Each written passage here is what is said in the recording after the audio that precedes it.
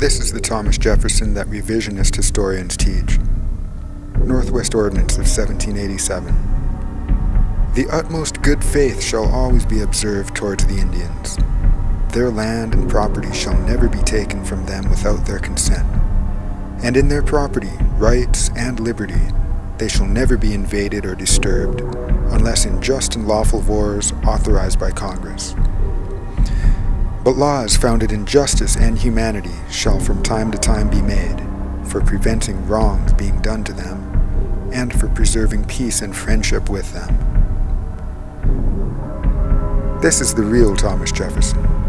His extreme duplicity has been copied and perfected worldwide by governments and corporations to this day.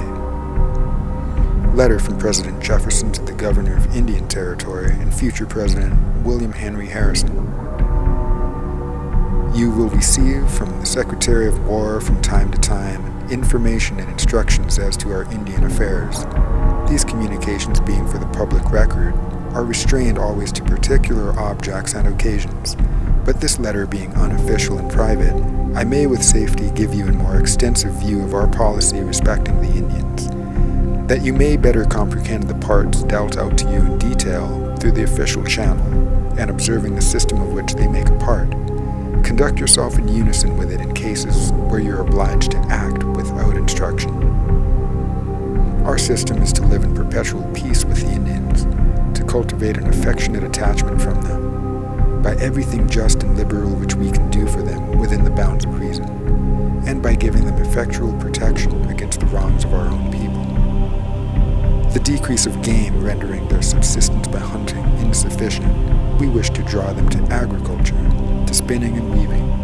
The latter branches they take up with great readiness, because they fall to the women, who gain by quitting the labors of the field for those which are exercised within doors. When they withdraw themselves to the culture of a small piece of land, they will perceive how useless to them are their extensive forests, and be willing to pair them off from time to time in exchange for necessaries for their farms and families.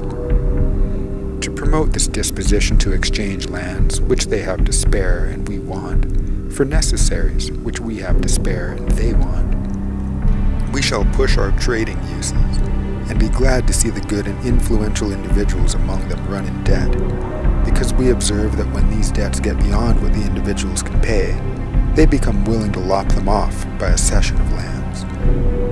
At our trading houses, too, we mean to sell so low as to merely repay us cost and charges, so as neither to lessen nor enlarge our capital. This is what private traders cannot do, for they must gain. They will consequently retire from the competition, and we shall thus get clear of this pest without giving offense or umbrage to the Indians.